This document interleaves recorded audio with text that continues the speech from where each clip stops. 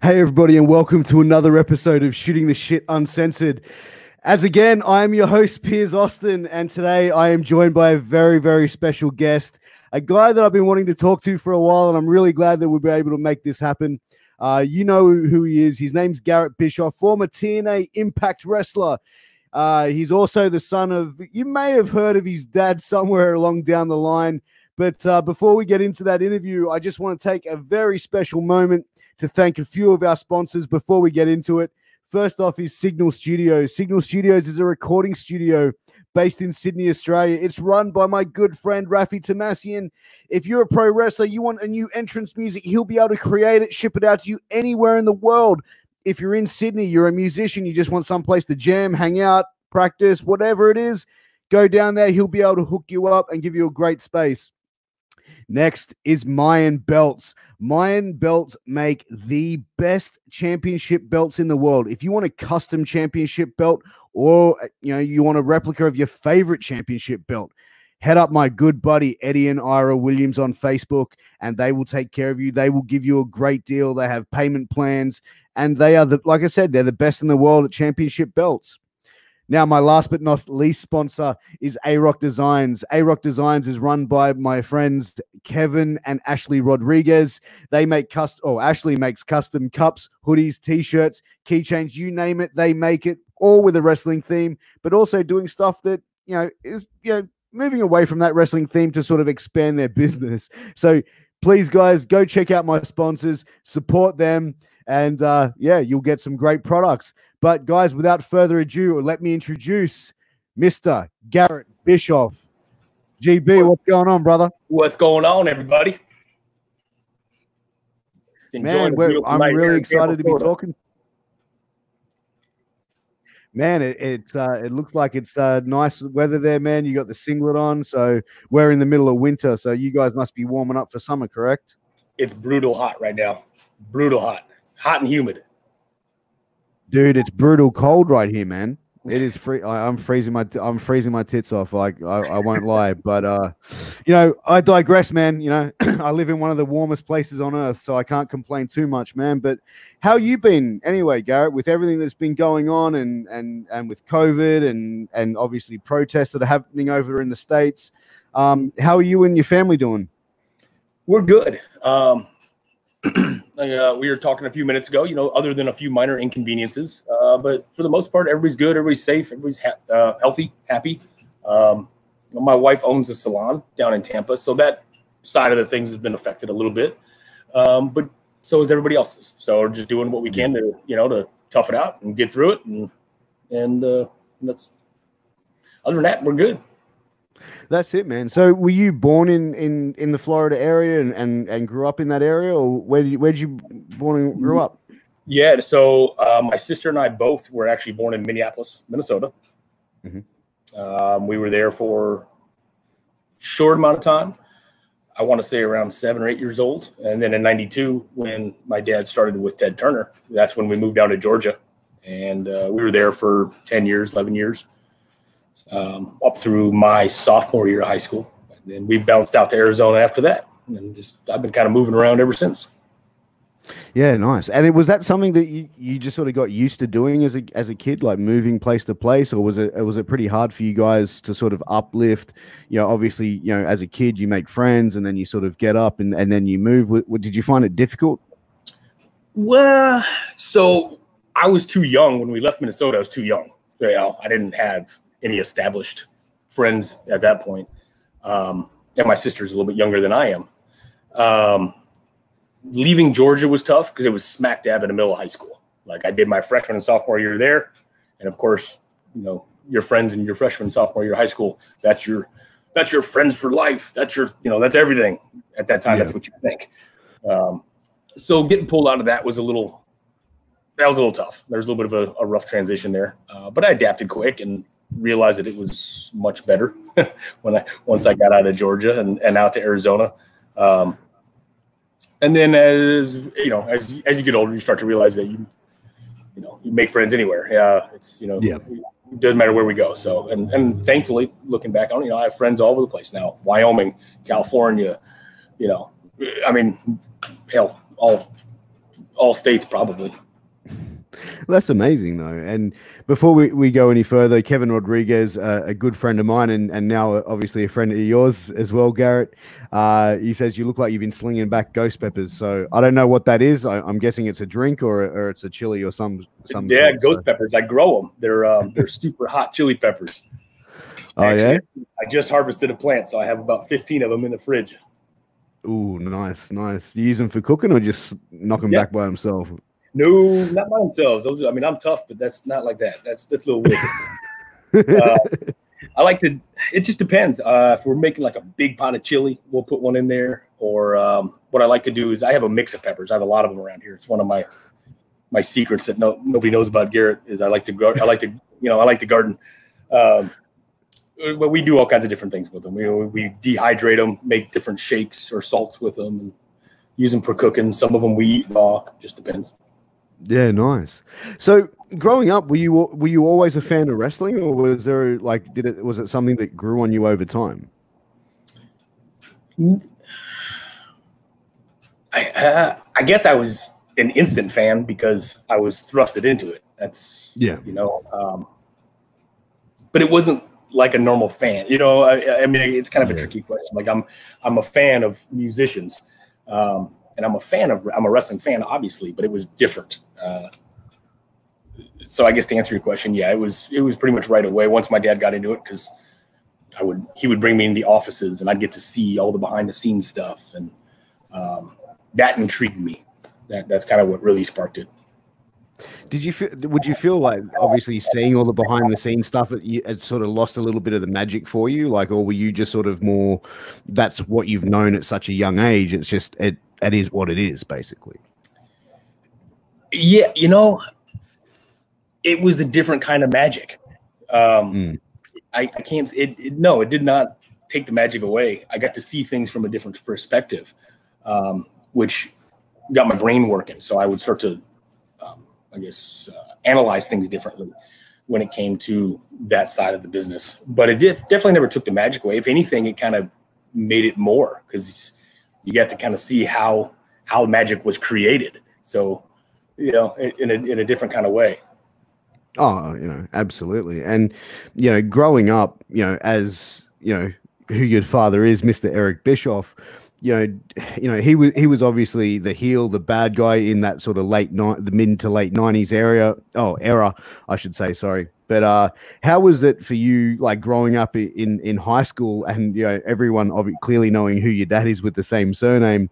Did you experience a lot of bullying, or did sort of kids sort of try and take it out on you? And obviously for them not knowing and understanding the pro wrestling business for what it is?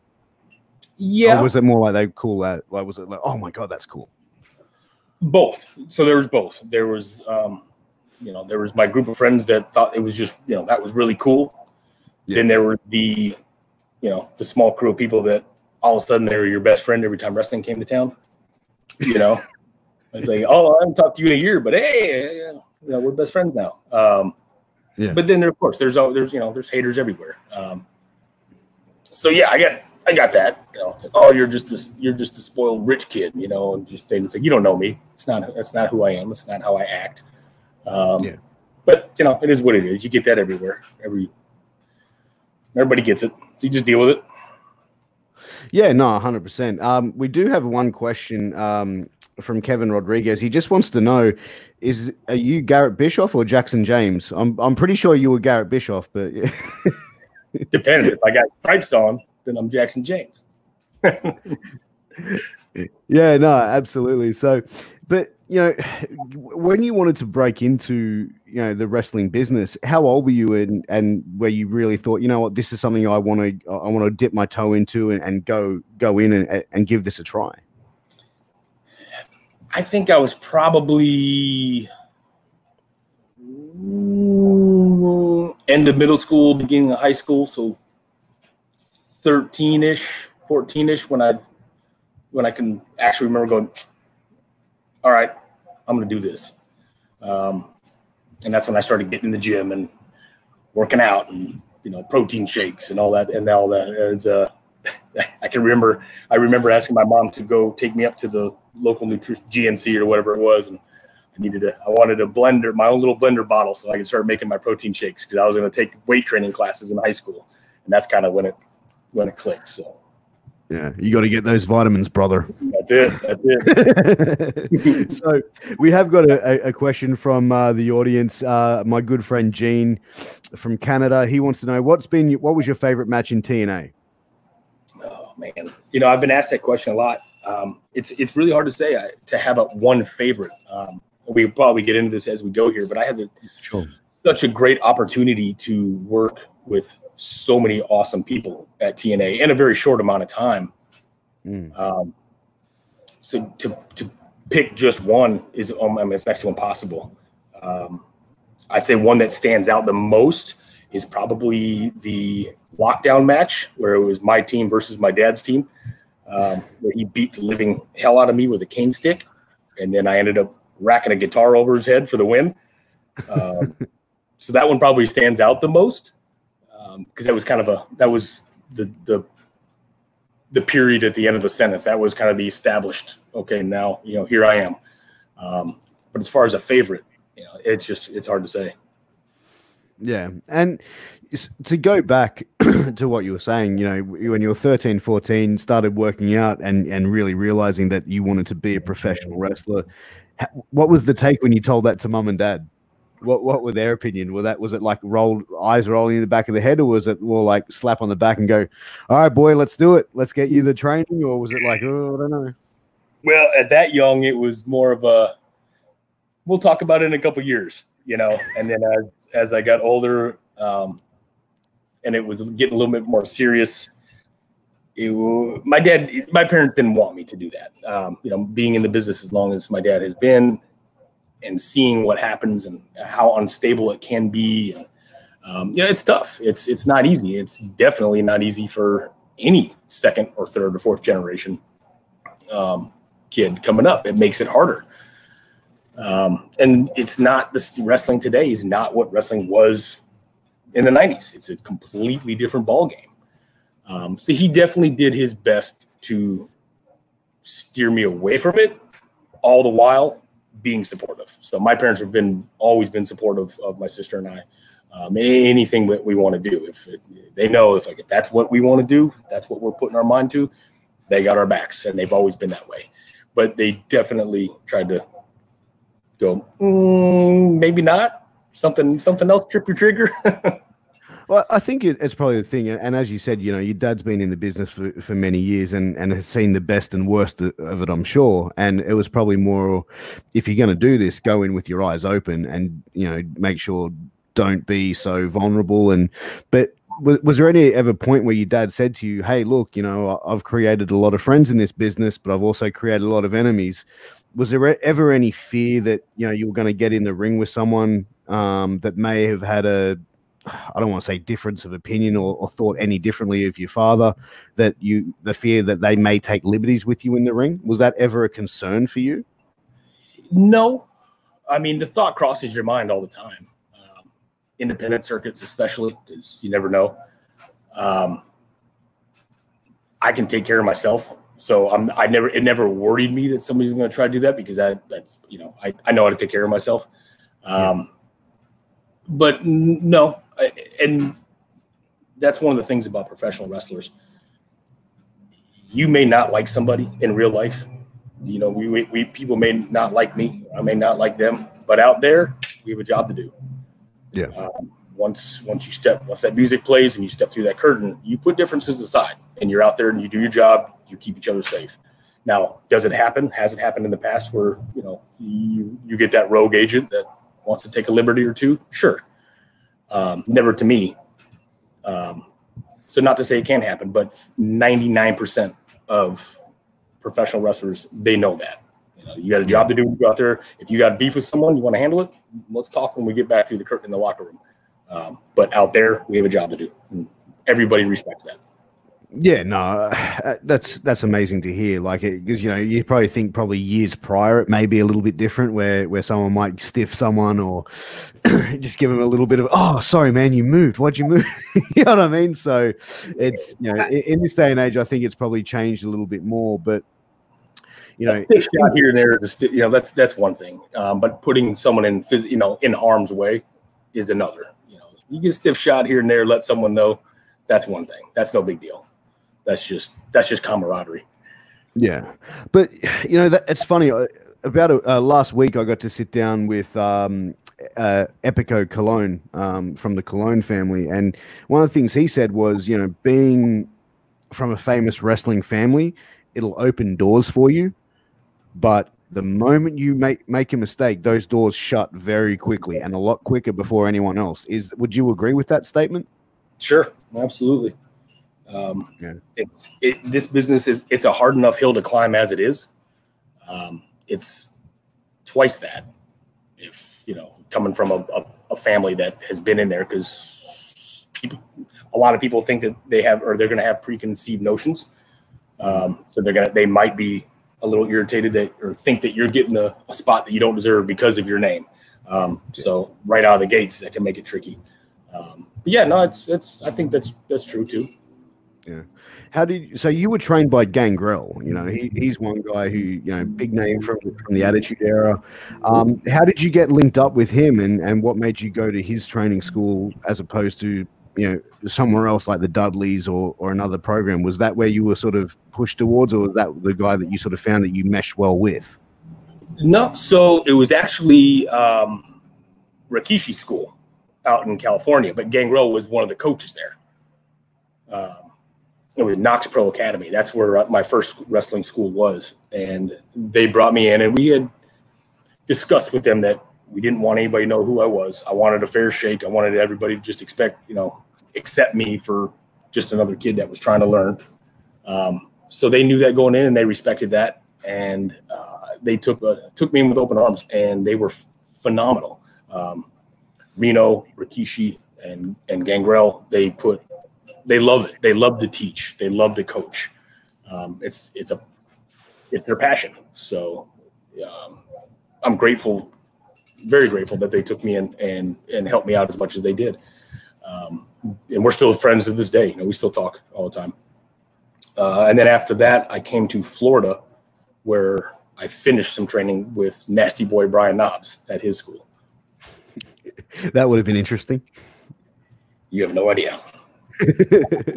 How did you find like the different styles of training though? I mean, Gangrel, Rikishi, Brian Knobs, how were the differences with it? Was there one trainer that you sort of meshed better with, that you sort of vibed better with, that you learned, I wouldn't say learned more from, but that you had a stronger connection with, where let's say that you picked up more about the business from that trainer?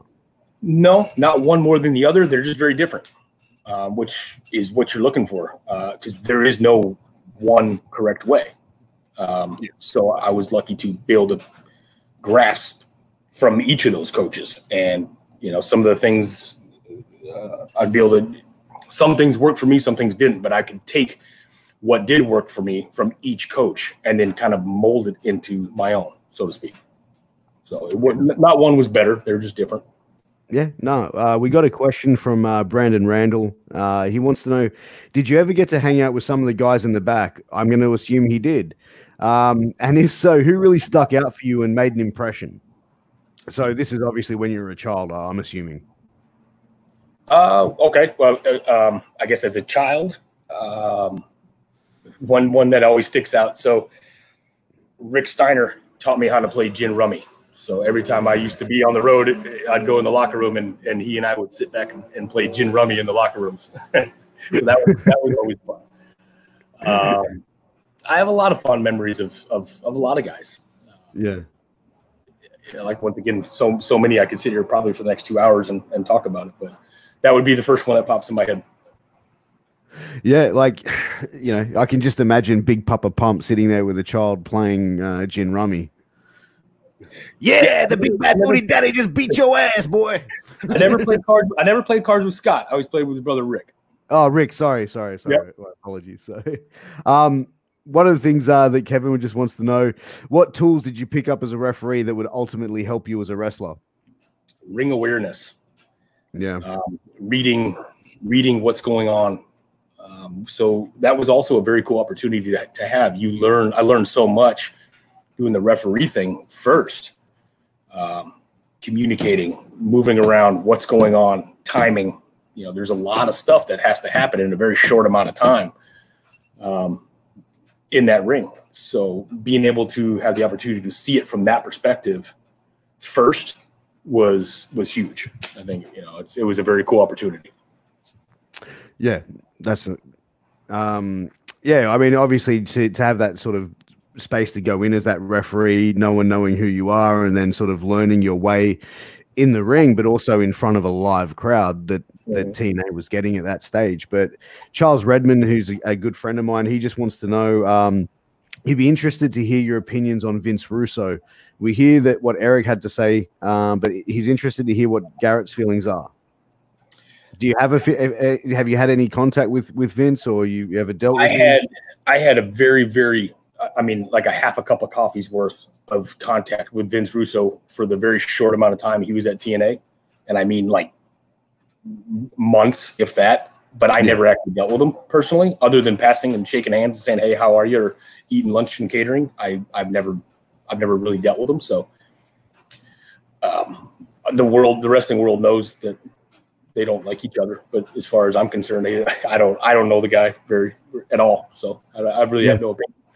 Yeah, it's not you don't have a dog in the fight, essentially. Nope. Yeah. So coming into TNA, like how did that sort of all come about? Like obviously your dad was part of the creative and part of the company. Was there any reservations from him to bring you in, or was it, how did that come about? How did you get involved with TNA? Yeah, there was plenty of reservations, and that kind of goes back to, hey, you sure this is something you really want to do? Because it's going to be a crapshoot. He made it very clear that it was not going to be easy at all. But I had my head set on it. I said, well, I'm going to at least try. If I fail, or if it doesn't go anywhere, or if it only lasts a couple of weeks or a couple of months or a couple of years, then that's what it is. But at least I can say I tried. So that's how essentially that's how we started the conversation. And then that's where the referee thing came up. So originally it was more of a storyline. Let's bring you as a referee, and then we can play that card 6 months down the road, and it'll be this huge, big, cool thing. But it ended up being actual beneficial. So I learned a lot along the way as well. But yeah, that's how we got started with the TNA thing. Yeah, I mean, starting out in TNA and with the whole Immortal storyline, and you and your dad having those sort of tense moments, and I think everyone growing up, and I think like I've always had a good relationship with my father, and by the sounds of it, you've always had a pretty strong relationship with your father. But getting the opportunity to take a couple of shots at him, it was like, this is for grounding me, like back in 1998. But how was it to be in the ring with your dad and to experience that live crowd with face to face with him? Was that something surreal for you, or Absolutely. And that was one of my biggest things. I grew up watching what he did and what he helped create. And I always wanted to be a part of that with him. I was always around it, but I wanted to be a part of it with him. So that was one of my, it was one of my biggest things. So having the opportunity to not only be involved with wrestling, but do it at a time where we could be involved together. That was huge to me. That was huge for me. And we had a lot of fun. My dad and I, we have a lot of fun traveling together. We get along real good. We're best friends.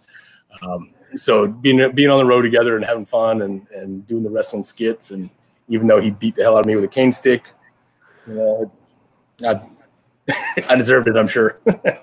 You know what? It's funny. I was actually watching a few TNA videos last night on YouTube, and I saw this one clip where Gunner brought you out to the ring and pile drove you, or set you up to pile drive you, and then your dad comes out, no, rips the mat up.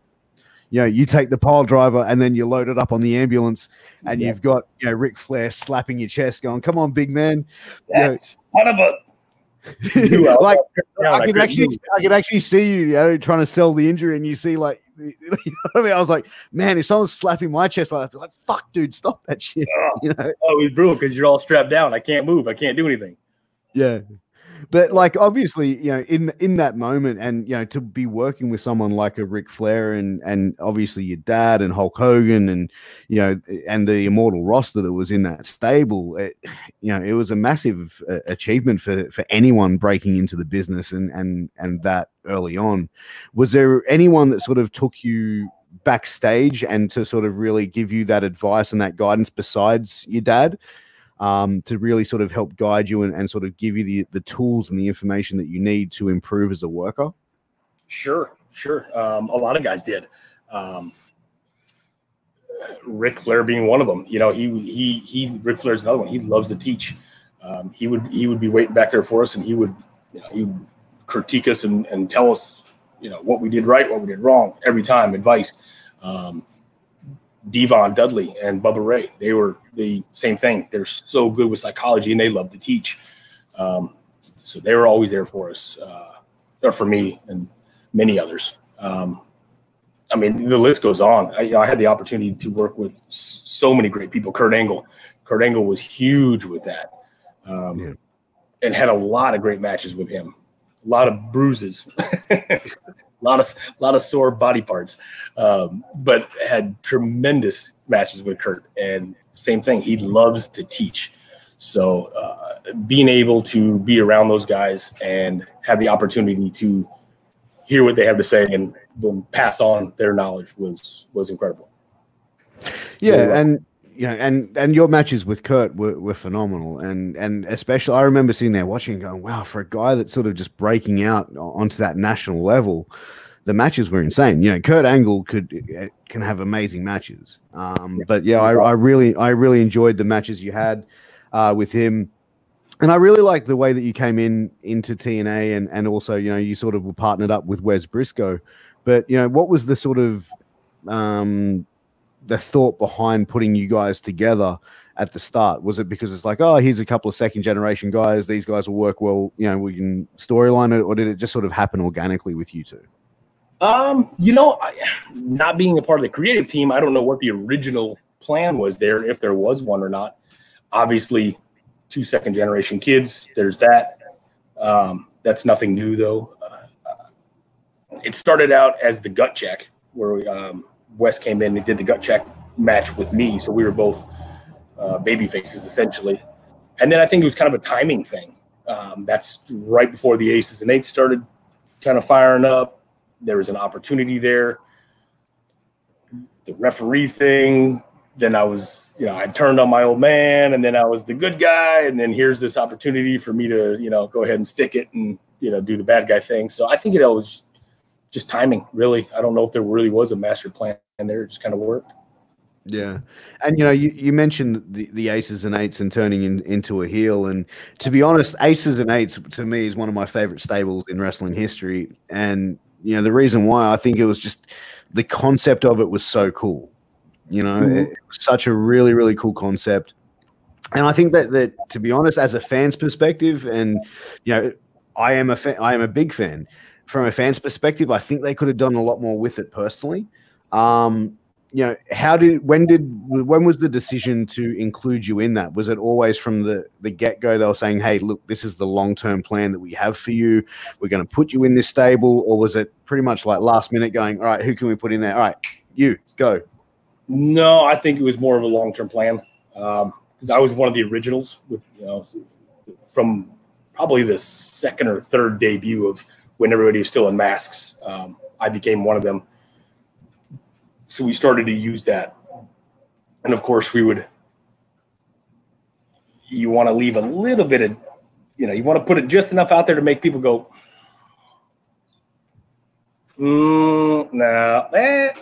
maybe not.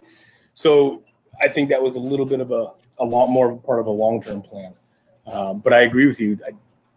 They cut it short, unfortunately. And that was just when it was picking up steam. So when Aces&Eights came out, wrestling hadn't really seen a stable like that since the NWO. Yeah. That kind of raw, nitty gritty, pushing the boundaries, even for these days, kind of stable faction. So it was a lot of fun. And it got a lot of attention very quickly. Yeah, like one of the things I really enjoyed about it, and it was the fact where Devon was revealed as a member.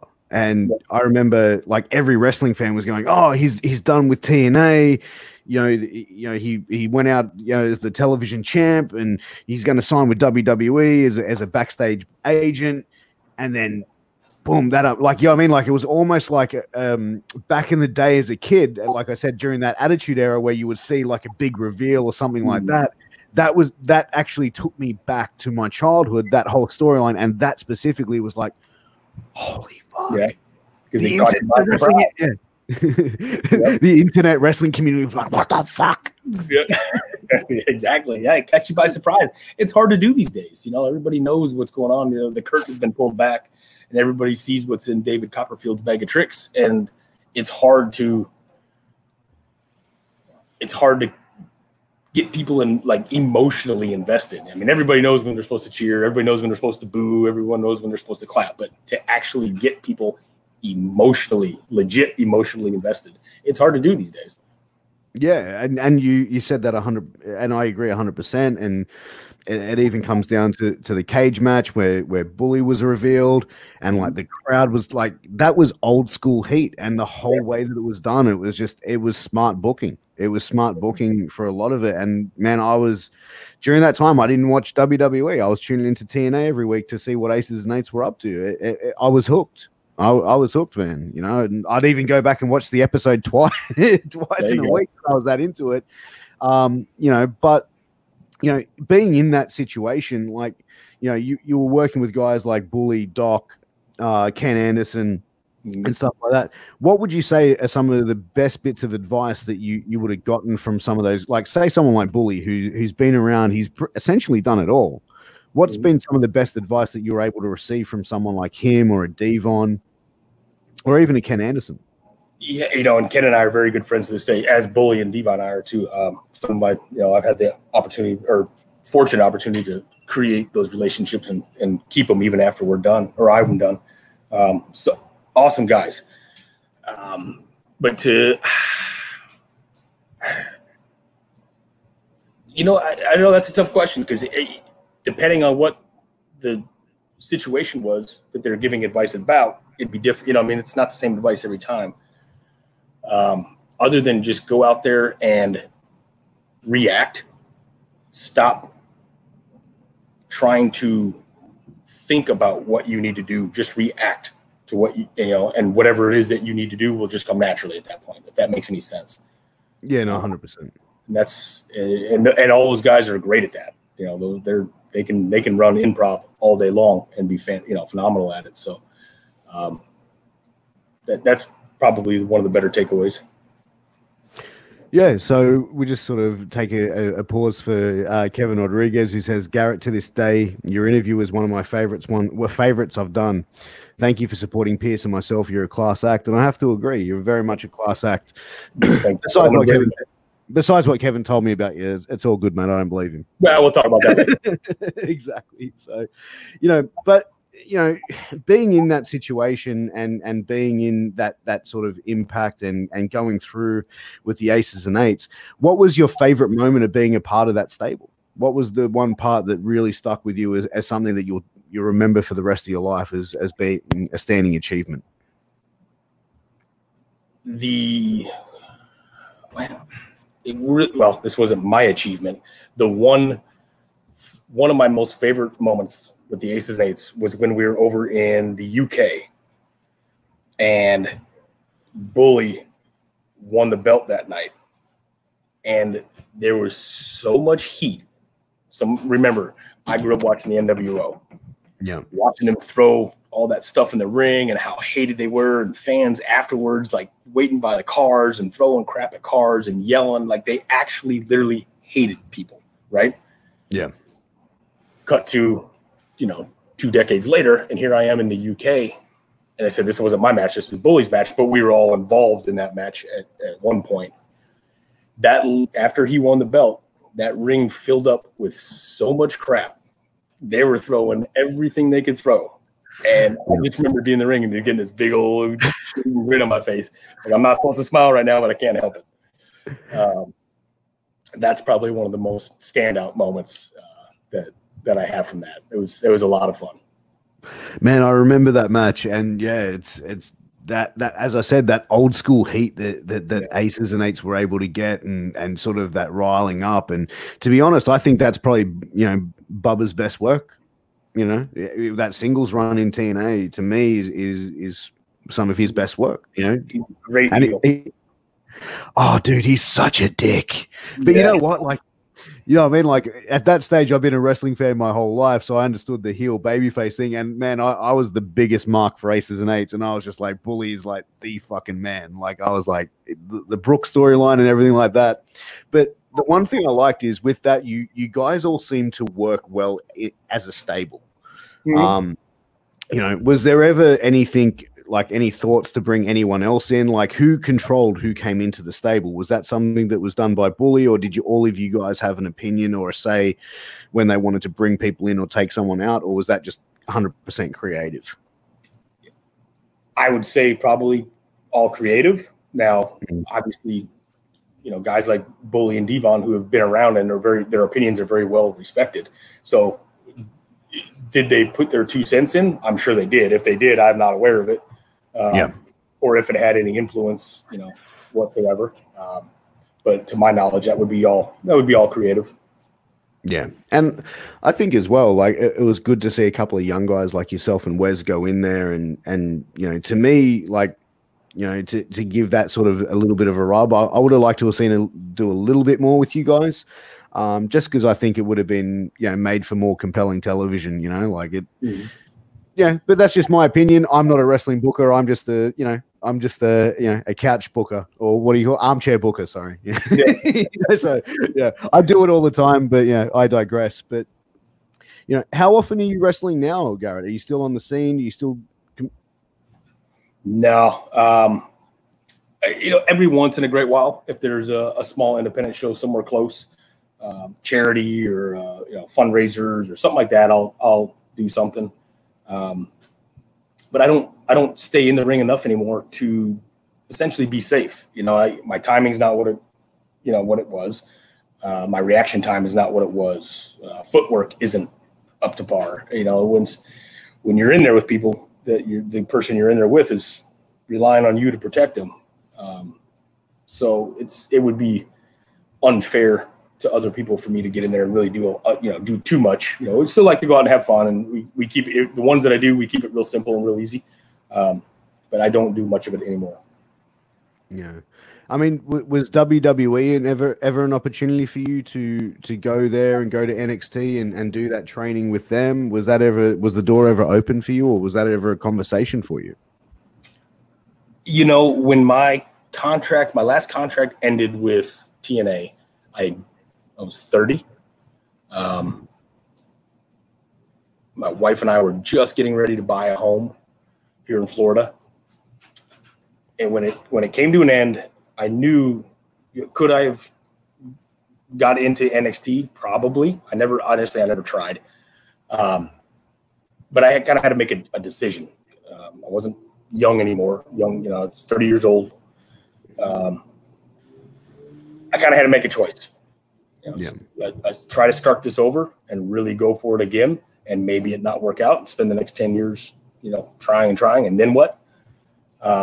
Or do I count my blessings, enjoy the ride I was fortunate to have, and move on? And that's what I chose to do. Yeah. Another question from Kevin Rodriguez. He wants to know, when the Aces and Eights ended, were you able to keep your cut? And for people who don't know what a cut is, it's the leather vest that MCs wear. I do still have it. I'm one of the only ones that did keep it. Nice. Did you put it up in a frame in your office at home? It's in my closet. It's hanging up in there. Oh, dude, that's something to frame, man. Put it up. They did try to take it, and I told them they could try. And that didn't work. Really? I'm surprised they didn't let you guys keep those though. Like it's Yeah. what else are they going to do with them? Sell them. Yeah, fair enough. Probably. Well, I guess that's why Impact Wrestling, is No, but I still have them. Yeah, no, well, that's awesome that you got to keep yours though. It's but moving into where you are now, and how did you feel when you left TNA? And as you said, you still do a few independents there.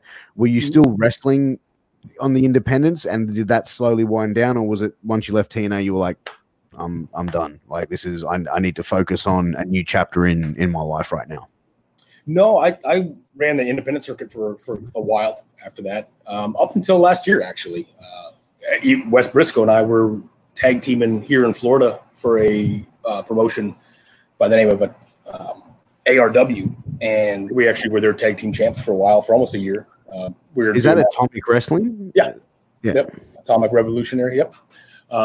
So, and we had a ball. It was fun. Like I said, it's close to home, so I was able to do it. Able to kind of get back in the ring and scratch that itch and hang out with the boys and be a part of it still. But once again, it just got to the point where I have a job, and I can't. That job is what pays my bills. Those shows don't. That's for fun. So I had, like I said, I'll still do them once in a while, and everybody's great. But I got to make, comes down to family and paying bills. I got to do what's right. No, 100%, and I completely get it, man. It's as much as you'd love to get in there and do it. You've got a family to look after, you've got a family to support, and mortgages to pay. So. Yep. But Garett, look, it is that time of the interview. I did mention to Garett earlier, guys, that's right. It's time for the Aussie slang game. So how this works, ladies and gentlemen, I'm going to give an Aussie slang word. I'm going to use it in a sentence, and we're going to have a little bit of fun here. Now, Garett, are you a easily offended guy? No. All right, perfect. That's great. No. All right, let me ask you this. Have you ever been to Australia? No, I want to. All right. Well, actually, I have family in Australia. Really? I have cousins there on my mom's side, yeah. Whereabouts? I don't know. I just know they're in Australia. All right. So I'll find out and I'll get back to you on it. All right. So here we go. All right. So we're going to go a couple here, all right? The word's bogan. Oh, mate, that bloke down at the pub was a bloody bogan and a half. What's a bogan? An asshole? No, it's kind of more like an Aussie redneck. So a bogan's someone who would really talk like this. Hey, going, mate. Yeah, just going to go down to the fucking pub, have a few schooners, maybe have a slap on the horses, you know what I mean? Yeah, going. Tell that Sheila to get me another schooner, mate. Yeah, all right. A bogan. Yeah, a bogan. All right. I'm going to use some of these when I go to work next week. Dude, absolutely. Well, when you come to Australia, you'll at least understand the lingo, my man. That's right. You want a sausage sanger? Sausage singer? Sanger. Sanger. Sandwich? Yeah, it's a sausage sandwich. So essentially, it is the greatest thing in the world, and all it is a piece of bread, a cooked sausage, straight in the middle of it, a bit of tomato sauce or ketchup, as you guys call it, and it goes over like Rover. That sounds good. It's getting there. Yeah, mate, that'll be a piece of piss. Piece of piss. Easy. Yep, you're good at this, man. I can see that I think maybe you've had a conversation with some of those rellos in Australia, mate. So. Oh, mate, I'll tell you what. That was a bit of hard yakka, that was. Hard yakka. Hard work, hard project. Yep. Man, see? I got this. Hey, Garett, that was a long drive, mate. Where's your dunny? Bathroom? Dunny. Yep, toilet. You're really good at this, man. All right, you're doing well. All right, so I've got another one for you. Hey, mate, before you come over to my house, can you go past the bottle-o and grab me a slab? Liquor store. Rack of beer. Fucking hell, jeez, oh, you're really good at this. Okay, all right, I gotta put this up. Oh, mate, I was feeling a bit dusty this morning. Hungover? Fuck, all right. Yeah, man, I got to try and get this harder. Okay. All right. I'll tell you what, mate. I saw that chick down the road, and I cracked a fat boner. Fucking hell! All right. Jeez, you're. Hey, mate, would you like a bicky? Bicky. Pinky? Bicky. Bicky. Bicky. Beer? No, it's a biscuit, kind of like a cookie. So, all right. Hey, you better watch out for the booze bus. The police. Yeah, so it's usually like a police. DUI. Yeah. DUI. They'll have guys waiting up. Like, all right. So let me go on a couple more here. Oh, mate, you see my mate over there? He's a bloody banana bender. Gay. No. No? No. A banana bender is what Australians refer someone from Queensland from. So my dad's family is from Queensland. So, my mum's side of the family go, you're banana bender family members, because it's like that's where mainly a lot of bananas are grown. So right. I was on a good. You were on a good roll, man. You're on a good roll. Okay, so I'll tell you what, mate. I overslept this morning, and my wife had to get up with the kids, and now she's been cutting sick. Cranky? Like getting angry, firing up. Yeah, firing up. So, all right, so I'm going to go a couple more. Hey, Garrett, would you like a durry? Maybe. What is a durry? Have a guess, man. You tell me. What's a durry? Cocktail. No, it's a cigarette. Oh. Yeah. So in that case, no thanks. Yeah, no. I'm a reformed smoker myself. That's why I got this little bitch. All right, so we've got a couple more here. All right, mate. What do you want for brekkie? Breakfast. Fucking hell, all right, mate. You were too good at this. All right, I'm gonna go one more. Actually, no, we'll go two more. Oh, dead set. That guy's a drongo.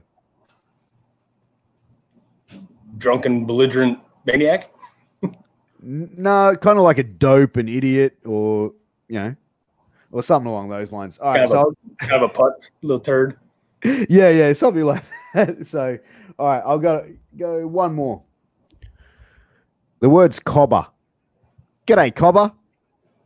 Cop. Police. No. Cob, like corn on the cob. Cobber. What's a cobber? I don't even know what to. I don't even know what to guess on that one. It means like a friend. It's more of like people in the older generation, like probably like our grandparents' age, something like that, would say, "Oh, g'day, cobber, how you going?" Like people our age would just go, "Sup, mate?" or "What's up?" Our version of "What's up, brother?" Yeah. What's up, brother? All right, so I'll go one more. Bloody oath. Bloody oath. That was a good match. Bloody oath. It seems. I mean, it's a compliment. So, hell yeah, that was a good match. Yep. That's a good match. Yeah. All right. Yeah, that's exactly what it is. It's man, you know what? I have never, and I mean this, I've never had anyone get more correct than you have. So I think when you come to Australia, you are going to be fine. You've been given the Australian thumbs up, and you are an honorary Aussie, my man. You are an honorary Aussie. So when you come to Australia, man, I'm going to take you to a couple of pubs, and then we're going to try and fool some people and see if we can get them to think you're an Australian.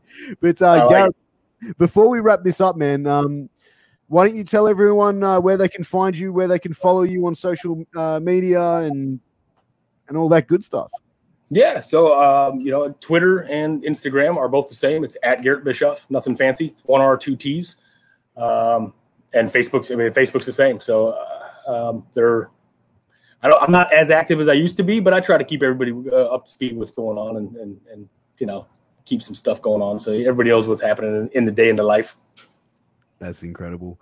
But, Garett, thank you so much for coming on. Pardon me.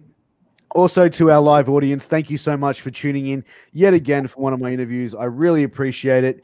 Garett, I thank you so much for you to give up some of your time to come and speak with me and to speak to our audience here tonight. Guys, we'll catch you next time. I'm Piers Austin. That's Garett Bischoff. Say hi to your mum for me, and we'll catch you next time. Piers, thank you very much, and thank you everybody for tuning in and listening. Thanks very much. Catch you next time, guys. See you soon.